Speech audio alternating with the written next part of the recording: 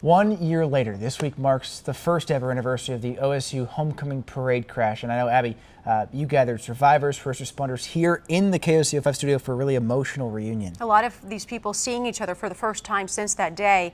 And the first question I wanted to ask was, why did you decide to take part in this? You know, it's not an enjoyable conversation and not a fun way to spend your Saturday. A lot of them had to drive for hours to get here. So I wanted to know, why did you decide to join us? We're all nervous, but we know what an important time it was in Stillwater, and we'd like to share our views about it. It was a wonderful morning, beautiful morning. It was a beautiful morning. Yes, it was. Beautiful weather. Yes. America's greatest homecoming. It is. And one of the reasons why we're here is because we want people out there to know that their prayers and their support was very welcomed. If it wasn't for their prayers and their support, us survivors would not be this far along. And we are glad that they were out there praying for us. Thank you very much, people. And I think it's important for us to come back and to be here to show how we're doing a year later, how far we've come, and that and just to reiterate what Leo said, to show people that their prayers did work and how much we did appreciate them, and that's what carried us through through the tragedy. How are you doing a year later? We're doing great. Hadley has, you know, recovered miraculously. It's been a miracle, really. She's doing wonderful. She's back to being just a great, you know, happy little girl, back to herself, and we're just thankful and blessed that we are where we are at today. I saw a lot of emotional reunions when everyone was kind of seeing each other for the first time. Scott seeing everybody, Denise seeing everybody. What was it like seeing each other? I mean, it's been 1 year. It's been a very formidable year for a lot of you. What is it like seeing these people for the first time, a lot of you? It's like a reunion, you know, of old family members. Just everybody went through the same tragedy together. We've all experienced it, and so it's just like getting back together for you know, to like family. And it's also for us. I don't know about Leo and Sharon, but I know I've met some of them personally and have had a relationship since it happened. Mm-hmm. But there's a lot of them that I haven't met yet, and you know, we had to leave so quickly from what happened. And we knew that, you know, a lot of the first responders, and there was so many people that played such an important part that day that were there, but we haven't been able to say thank you yet. We haven't, and that's what we're looking forward to homecoming, is to be able to, you know, personally say thank you to these people and their organizations for what they did. If this tragedy had to happen, it happened at the correct moment, because that's when the National Guard just finished the parade. Yeah. The policemen, the fire department, the first responders were walking down the street, and boom, it happened. The National Guard got together and said, hey, that's a battle zone out there, let's go to work. So everybody was being seen within 30 seconds of happening. If it wasn't for the first responders and the police department and the fire department and the National Guard, there would have been a lot more casualties, because I don't know if I'd still be here. I don't know if a lot of other people, but because they jumped in it within 30 seconds, everybody was being treated. And that really helped save lives. And they didn't have to be asked to do it. They jumped in and did it. And I really thank them for that. Really do. You also jumped in and did it too, though.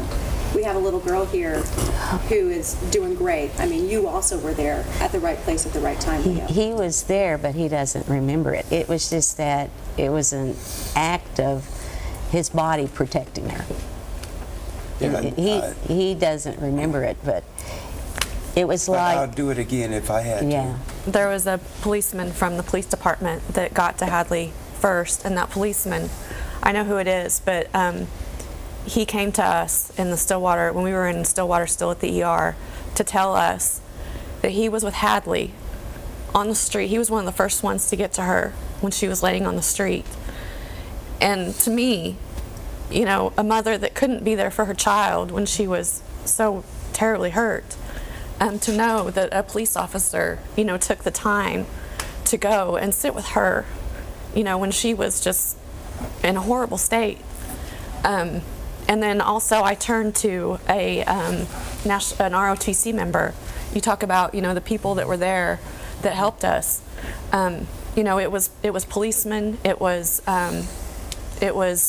you know, it was bystanders, a nurse that was just in the crowd. It was the ROTC member.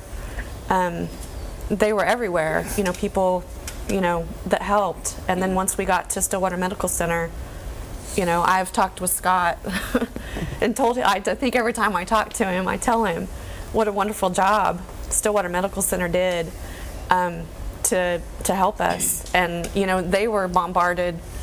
It was such a tragedy that it wasn't planned. It just happened. And so there wasn't any planning that they could do. But, you know, we came running in and needed help. And we needed a lot of help.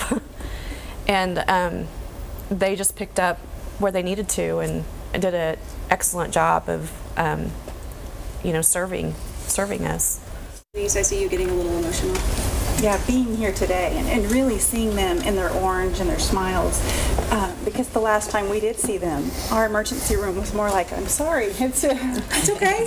Me too. Scott and I talked about this, that this would be hard. It was more like a MASH unit, and I've never practiced in a MASH unit. You know, our typical process is everybody gets their room and they go in their private setting, and so many people needed treated that they were in the halls and everywhere you looked. I mean, and you just triaged and took care of those people that were so severely injured. And then, but the others needed treatment too, the walking wounded, and so that's so nice to see all of you recovered, and just gives you a sense of peace. You also mentioned the bystanders, people who aren't doctors or nurses or ROTC. We have a couple of those here today who just sprung into action. That's Pistol Pete. Yeah.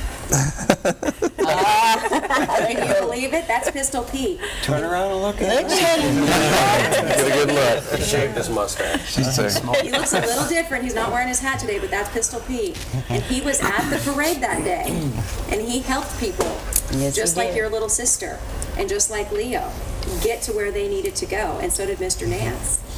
What do you guys remember about that day? Well, first thing, when I got here today and shook hands with Mr. Nance, I actually had not seen him within the year period. I've talked about him a lot, saying there was another man in my truck. As I have also. Yeah, and I mean, and I've told people I have no idea who he was, but he was there at the right time, helping out. So it was pretty neat to finally get to meet him. What impressed me was he pulled that Pistol Pete head out of the truck and just gave it to the crowd so we could load a young man into his back seat. Yeah. So. Yeah, I remember about that. The scene was, yeah, it was extremely, it was almost like out of a movie scene. You know, people try to reenact that kind of a situation, but I remember that again, the first responders had this situation, and they were working in a calm manner to get things under control, and so good things were happening as soon as it happened. And I mean, that's kind of back to your first question, why I'm here, and I think a lot of us are here, is it was a dark situation, and some people were dealt a very dark hand that day, but out of that, the community, Stillwater, the city, so many people rose up and found a way to find light in that situation. And so I think everybody here has a story to tell that will make somebody smile or make somebody feel a little bit emotional because of a good thing that came out of it. The greatest silver lining of this whole cloud was how the entire community came together. And that's probably the most vivid thing for me, getting there and start gathering information. I remember John Charles, our lieutenant, who was our incident commander on scene, was walking in, and he was like General Patton on a battlefield.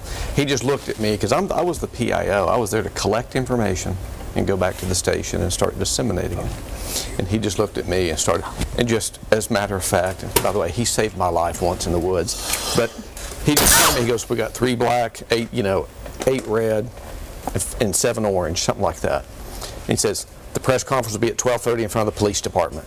So I just went like this, and the whole time I'm looking around, all the helicopters landing on and setting on Hall of Fame, and just looking around. But the most vivid takeaway was all the people, just the bystanders who jumped into action, the ROTC guys, the National Guard, everybody who just jumped in and started helping. It was this overwhelming response because all of our resources were saturated pretty fast. They were going just like that in this mass casualty event. So trying to get that sorted out. And then after I got the information there at the scene, I went back to the station, and one of my jobs is I'm also over our communications center. And I walked down, I got to thinking about, do we have enough dispatchers? Because when you have an event, we usually have at least 3, sometimes 4 for the parade and all the weekend activities to make sure we have enough people. But I thought, you have this many things going on, and we dispatch for police and fire, they are going to be overwhelmed. And I walked in, and there were like 8 dispatchers sitting in that room. It was off-duty people who just heard about it, and they came to work. And I remember Jackie Black, one of our dispatchers, was a new mother, and she was sitting there holding her baby, kind of rocking the baby and taking notes and answering phone because she just heard, and she came to work to help any way that they could. And that's the great takeaway, you know, for me. That's where I want my grandsons to grow up. It was a really, really neat deal. We made the decision to take her to the ER ourselves, and we had a National Guard soldier that got in the vehicle with us and rode with us, and he said, "You're going to need me." And so he prayed with us along the way. And I turned to, it's funny that you say that, because I turned to him and I said, "Will you please just pray?" And the prayers that were going on, you know, it's just a miracle. And we didn't know who that boy was until later that we asked to go with us. And we know who it is now, but, you know, because we were fighting game day traffic coming into Stillwater, and we were trying to get out. And he said, you know, we're probably gonna have to break some laws to go down some one-way streets and get out of here. And he says, "You're gonna need me with you, and to get there fast." And so he went with us and was yelling out of the back of the pickup, saying that I'm uniformed. We have a hurt individual. Let us by. And people just kind of started understanding what was going on, and then the cars kind of started letting us through, you know, and everything. I know Hadley, for the most part, doesn't remember that day. Mia, and you were standing next to your sister, right, at the parade. Do you remember anything that happened that day? I do. I remember a lot of it. What do you remember about the parade last year? The parade was fun, though, wasn't it? Is it the parade? The parade's always fun, and you were holding hands. Yes. But then something happened at the end of the parade.